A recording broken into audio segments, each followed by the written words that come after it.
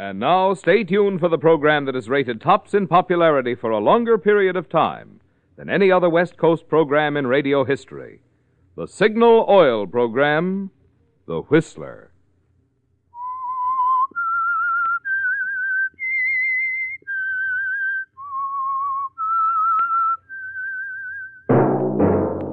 Signal, the famous Go Farther gasoline, invites you to sit back and enjoy another strange story by The Whistler.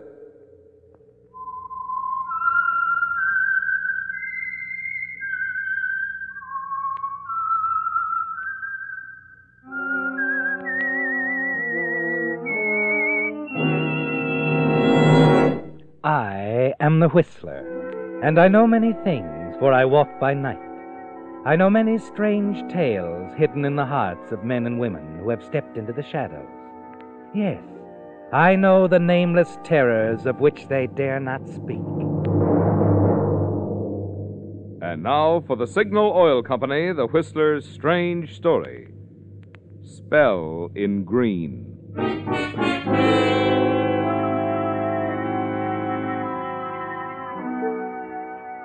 The quiet of the late night was broken only by the rapid click of a woman's heels on the sidewalk of the street that only an hour before had bustled with traffic and passing pedestrians. Nola Norton stopped for a moment, looked up toward the light from a third-floor apartment, from it to the bottle she carried under one arm. Then she sighed, resumed her steps, and turned up the walk to the apartment building.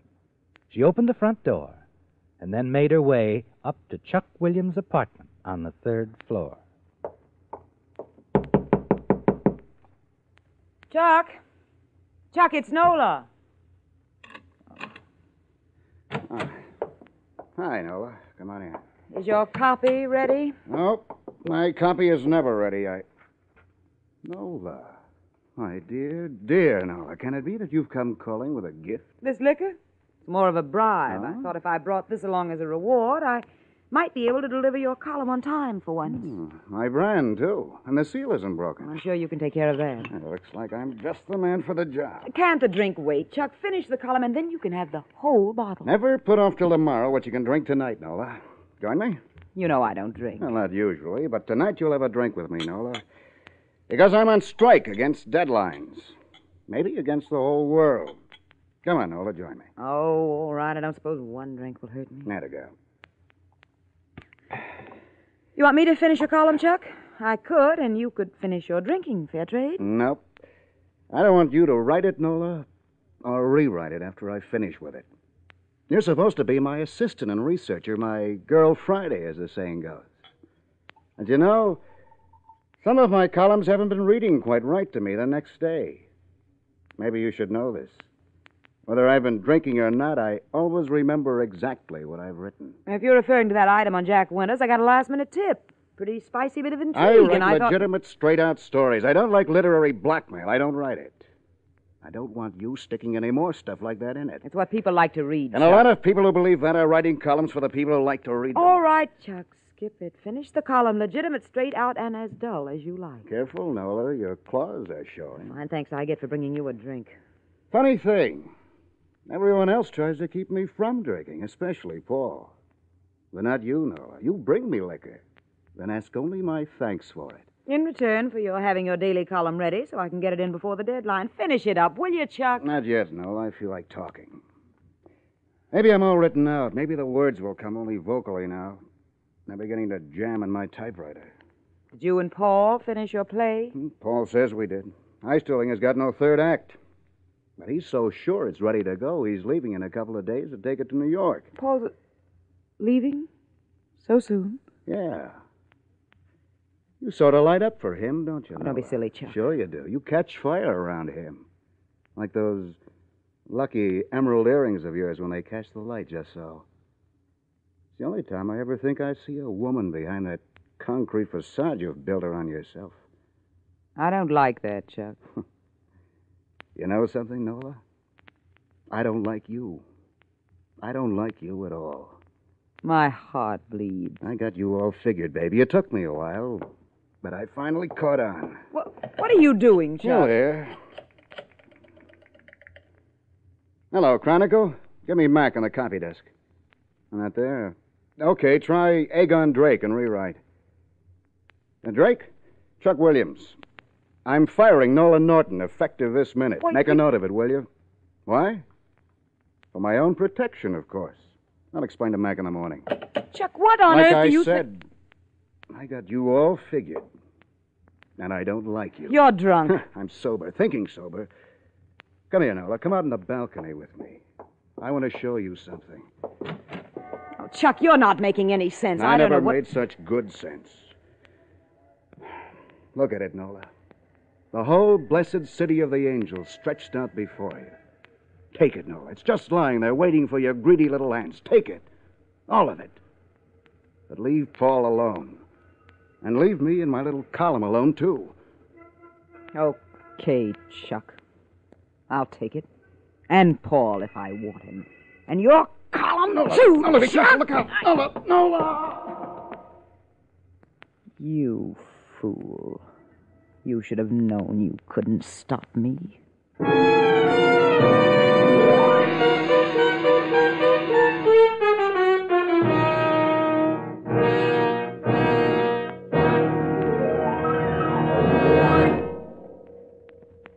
Reduces engine wear 50%. You see it on billboards. Reduces engine wear 50%. You see it on signs, on banners, on window displays at signal service stations. Reduces engine wear 50%. It's today's best news for drivers. Today's biggest news in motor oil. For now, with amazing new Signal Premium Motor Oil, engine wear due to lubrication is reduced 50%. Just consider the savings this can mean to you.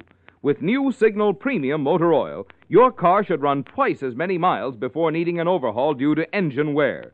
So you save on upkeep. If your car is not already an oil eater, new Signal Premium should double the period during which you'll continue to enjoy low oil consumption. So you save on oil. And although prices of practically everything have jumped, the miracle oil that gives you all these extra benefits has not been increased in price. So you'll save money, too, while you save your car by switching this week to Signal Premium, the amazing new motor oil that reduces engine wear due to lubrication 50%. Reduces engine wear 50%.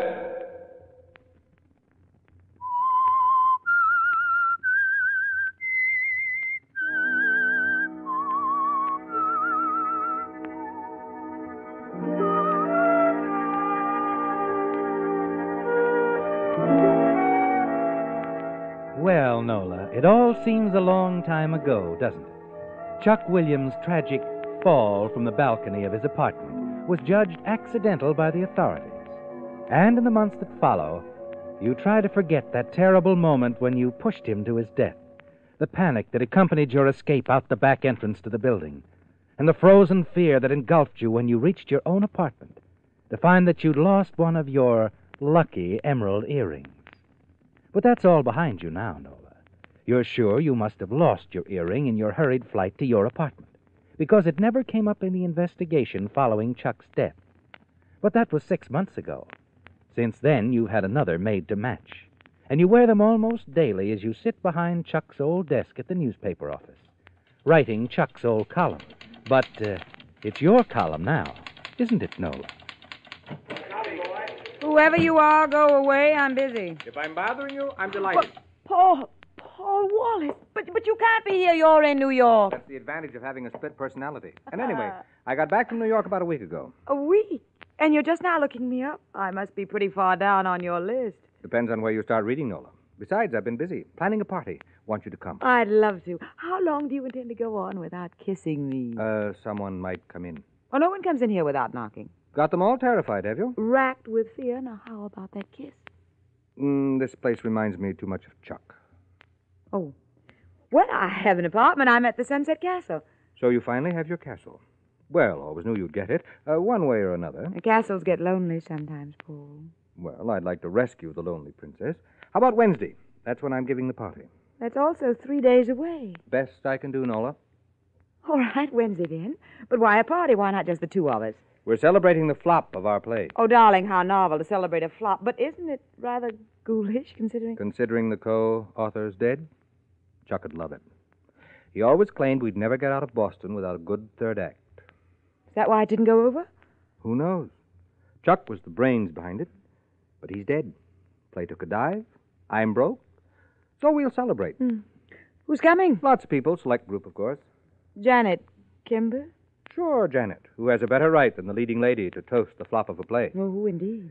But we'll need you at our haunted little soiree, Nola. No, I'm flattered that I am. I'm really flattered, but the notice is rather short. I'm booked up for weeks. Riding high, with a pencil for a broomstick. If that's the kind of dialogue you and Chuck had in your play, no wonder it died. Still the same sweet Nola. I've twice the readers Chuck had. So I've heard. But be careful. Don't let the column jinx you. Now, what's that supposed to mean? Nothing much, I guess. Only it's too bad we can't get a spirit flash from Chuck. Maybe the column is bad luck.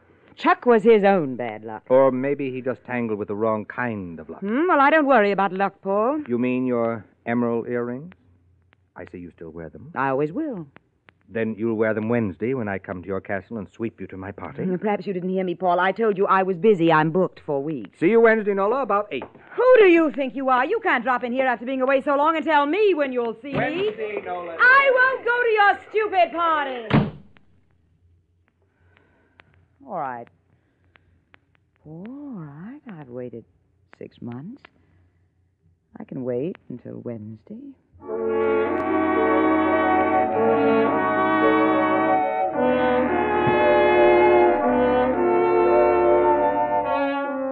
Yes, Nola, you can wait a few more days, can't you?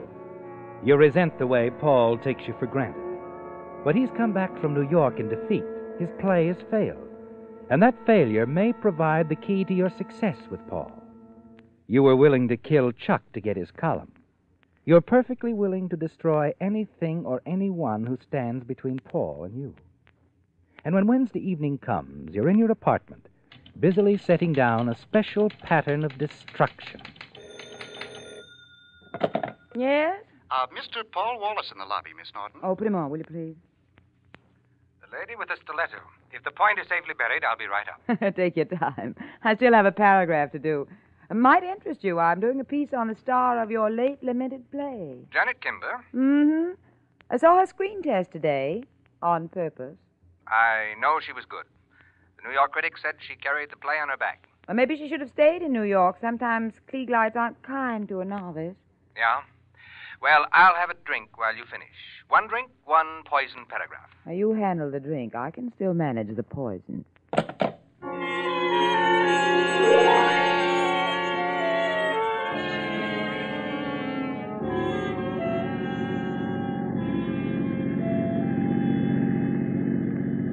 How'd you like my castle, Paul? I have to admit you've done well, Nola. It's all part of a plan, darling. Plans don't always work out, you know. Chuck had plans for a Broadway hit. Chuck was just unlucky. And yet he had a talisman, too.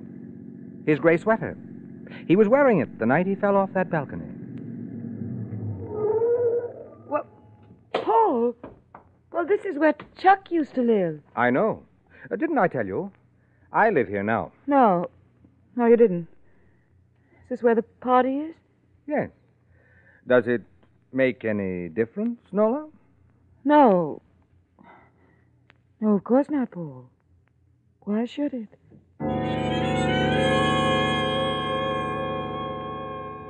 But it does make a difference, doesn't it, Nola? You never expected to come near Chuck's old apartment again. And just the sight of the drab gray building chills you with fear. The same gripping fear that sent you running from it 6 months ago. The street is once again well-traveled and brightly lighted, unlike the last time you were here. You don't dare look up, do you, Nola? You're afraid you might see the balcony.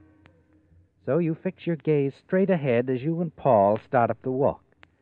But the ghosts of past parties and past friends walk the long, dark corridor of your memory, and you shiver. I suppose it's the same old third-story apartment. Except for a few renovations that broke Mrs. Geisler's heart and purse. She might have had the building painted. Oh, not Mrs. Geisler. She's only doing the things the building inspector insisted upon. But anyway, it's home. Home? When you could have so much more, Paul. I like the old friends and the old street. Come on. Let's go in and exorcise a few ghosts. Whoever you are, welcome. I'm just fixing a... Aegon Drake, how could you get away from the rewrite desk? Oh, I can always find a way to take in a party by Paul. I'll get us a drink, Nola. It's good to see you again, Nola. Your success has made you exclusive. No, just busy. But not as busy as I thought you'd be. I lost a bet. Nobody thought you'd come tonight. Why? I can't wait to see the old gang. Oh, the gang or Paul? Figured in 6 months you'd forget him, too. Oh, well, it just explains how little I know women. It also explains why you're still in rewrite. Touché, Nola. At least no one will ever want my job.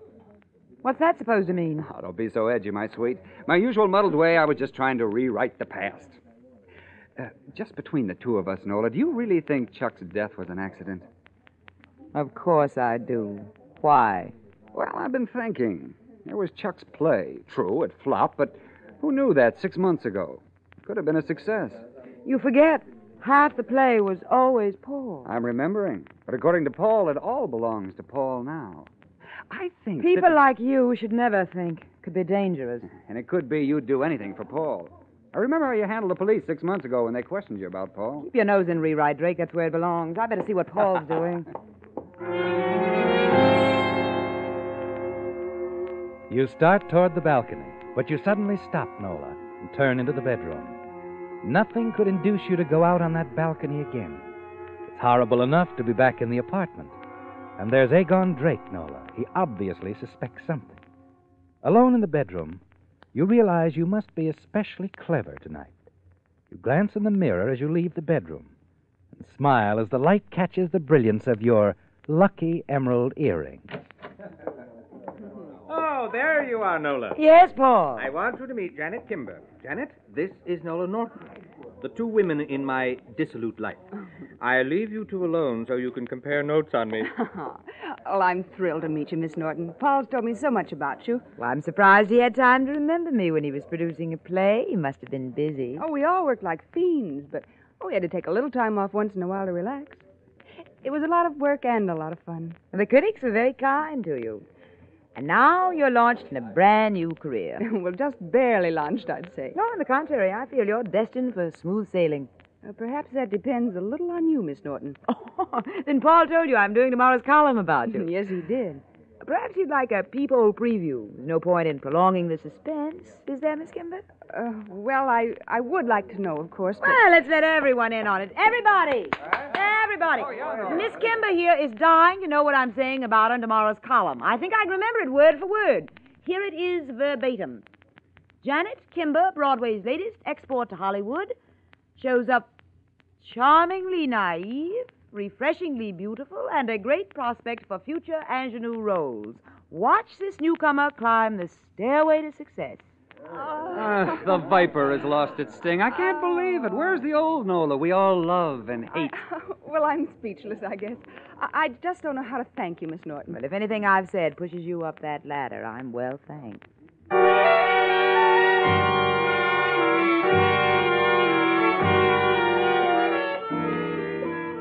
You've surprised them, haven't you, Nola? And they're all rushing to congratulate Janet, all except Paul. He's leaning against the far wall, a cynical look on his watchful face. A look you don't like, Nola, because it seems to tell you he's seen through your plan. You withdraw from the group surrounding Janet and walk over to him. What's the matter, Paul? Aren't you pleased? As a fairy godmother, you're a little out of character. When Janet Kimber climbs that stairway, she won't be bothered carrying you on her back. Is that part of your plan? Yes, Paul. I meant to tell you later I fixed it at the office so you can have my old job. Your old job? Why not? You are going to lose Janet, you know. Nobody realizes what failure can be until they meet success head on. All right, you win. I'll take that job, Miss Norton. I'll be the best leg man you ever had. I knew you would, Paul. There's so much we can accomplish together. Sure. Let's drink to the new job and us. Have a sip of the brew that brought poor Chuck down off his balcony. Here you are. Hey, Scotch. You know I don't drink, Paul. Have you forgotten that in 6 months, too? No, you don't drink. So you couldn't possibly be the woman who was with Chuck the night he died. Was there a woman with him? They found lipstick on a glass, and they found a bottle, although I'd taken all his money. Chuck might have had a bottle hidden in the apartment. Not after the shakedown I'd given the place. No. Someone had been supplying him with liquor. Why? When I find that out, I'll know how to write the third act of this little drama. Oh, excuse me, Nola. Well, Mrs. Geisler, come right in. I guess everybody knows Mrs. Geisler. Oh, the owner of the building, of course. And she knows everyone here, I'm sure. She always drops in when she hears a party going on, don't you, Mrs. Geisler? What do you have to drink, Mrs. Geisler? Oh, drop of sherry, Paul. When a body reaches my age, every drink calls for 2 tablespoons of soda. Oh, no. Well, the old gang is now assembled. Yes, indeed. And Nola, my, you're a pretty sight for old eyes. Why, it seems only yesterday you used to come here for Chuck's copy. It's hard to believe that the fabulous Nola Norton was Chuck's girl Friday only 6 months ago. And such a time she had with him, too, when he was in his cups. He used to lock himself in so she couldn't get his copy. I finally had to give her a key. You had a key, Nola? That's right. You know how troublesome Chuck could be after the 3rd day and the 4th bottle. You know something, Penwoman? Chuck called me up the night he died and said he was firing you. Oh, interesting, Aegon. Mm-hmm. He said he was firing you for his own protection. Now, why would any man want protection from a dish like you? You know, the police asked me exactly that same question. And what did you tell them? That Chuck never missed firing me every time he had a hangover. Now, if there are any other questions the police missed, this is a good time to ask them. It'll be a long time before I go slumming again. Nola, Drake didn't mean anything. Well, the wine is running out, Paul, and so am I. Last week, I misspelled comma slipped through, and knack is on my neck. Thanks for the party. Let's not do it again. I'll trundle along, too, Paul. The building inspectors were by again today and got me all upset. Nothing ever suits them. Why not try a coat of paint? It might be worth the cost. Stop it, Nola. You don't have to go. Oh, that's all right, Paul. Well, is everybody walking out on me? Janet? Sorry, Paul. I have an early studio call. I'll call you tomorrow. Now, I'm tempted to say alone at last, Paul, dear, but it seems to have a hollow sound, doesn't it? Does it? So the party was all staged. Good try, Paul, but it didn't work. You killed Chuck, didn't you, Nola? Pushed him off the balcony so his column would be all yours. Aegon Drake thinks you did it, so his play would be all yours. Mrs. Geisler knows you had a key to the apartment. She knows you did, too, darling. But the man in the liquor store knows who bought Chuck's brand of scotch that night. That little man with the thick lenses? He can't see 2 feet in front of him. I wasn't that stupid, Paul. No, you weren't that stupid, Nola. But you did kill Chuck, didn't you? Of course I did. But you'll never prove it with the kind of circumstantial evidence you have. Oddly enough, it isn't all circumstantial, Nola. You recognize this? Why, it's... I found Chuck, remember, Nola? And I found this caught in his sweater. But Did you have 3 emerald earrings, Nola? It isn't mine. I have my earrings. I'm wearing them. It may take time to find the jeweler who made the exact duplicate of the one you lost. But I have time, and the police have time. I'm not afraid of the police, Paul. You should be, though. You withheld evidence. That earring. And more than that, if you really want to play that way, I'll say you stole one of my earrings shortly before Chuck was killed, and that's why I had a duplicate made. It'll never work, Nola. It's a standoff, darling. We both had a motive for killing Chuck. Forget it, Paul, dear. I'm going now. I'll see you at the office. You know I'm not going to work for you. You'd better. Janet Kimber's going to bypass you, darling. You'll need something to fill your time. I'll be glad to do that. There's so much you don't know, Nola. Janet and I have been married for 3 months. I don't believe it. You couldn't have married her. But I did. The 2 of you must have laughed at me. Well, I'm laughing now, Paul, and I'll keep on laughing all the time you're in prison. I'll take that earring. Paul's no know it'll find it this time. Nola, give me that earring. Wait, what are you doing? I'm telling the world you tried to kill me just like you killed Chuck. I'll scream it from the balcony. I'll scream you're trying to do it right now. Nola, don't go out there. You can't. Oh, can't I? I'll show you. I'll break the doors down if I have to. Nola, stop. Stop.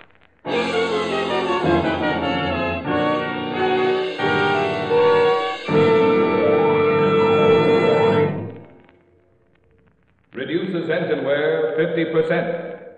And new Signal Premium Motor Oil also stops acid corrosion and rust. Reduces engine wear 50%. In addition, new Signal Premium Motor Oil keeps oil rings clean and free. Reduces engine wear 50%. And new Signal Premium Motor Oil prevents sticking of hydraulic valve lifters. Also controls and reduces harmful engine deposits such as carbon, gum, and varnish. Yes, in addition to cutting in half engine wear due to lubrication, Signal's amazing new motor oil helps in all these important extra ways to keep maintenance costs down and driving pleasure up.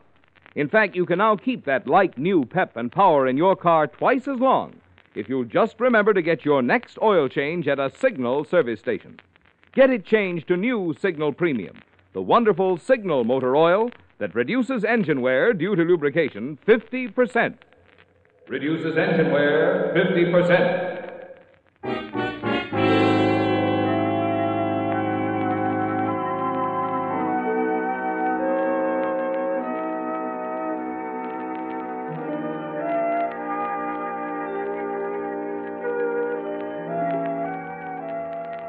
The crowd gathered quickly, the stunned and the curious, staring at the broken, lifeless body on the pavement. Someone hurriedly turned on the garage floodlight, and the area suddenly became bright and unreal.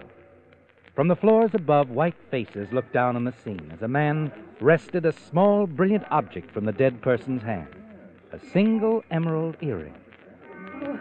Oh, my.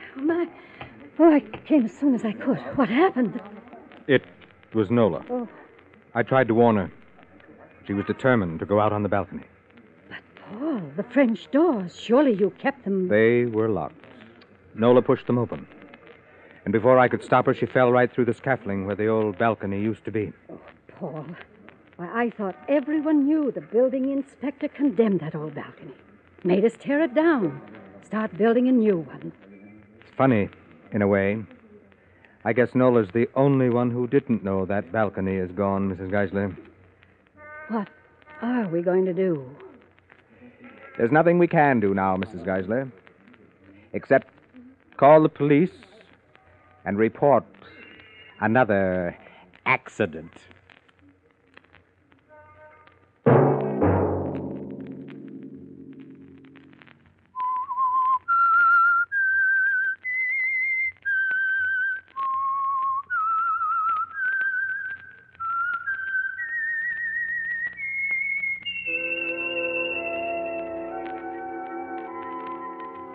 Let that whistle be your signal for the Signal Oil program, The Whistler, each Sunday night at this same time.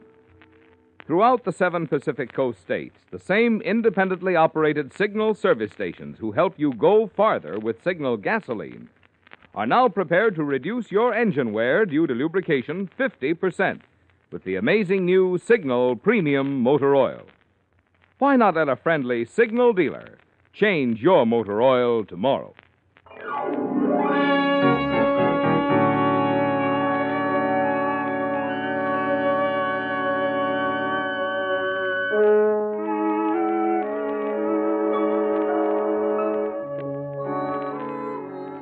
Featured in tonight's story were Bill Foreman, Betty Lou Gerson, Ted Osborne, Isabel Randolph, Alice Backus, John Stevenson, and George Neese. The Whistler was produced and directed by George W. Allen, with story by Ardith Hitchcock, music by Wilbur Hatch, and was transmitted to our troops overseas by the Armed Forces Radio Service. The Whistler is entirely fictional, and all characters portrayed on The Whistler are also fictional. Any similarity of names or resemblance to persons living or dead is purely coincidental. Remember at this same time next Sunday, another strange tale by The Whistler. Marvin Miller speaking for the Signal Oil Company. Stay tuned now for Our Miss Brooks, starring Eve Arden, which follows immediately over most of these stations. This is CBS, the Columbia Broadcasting System.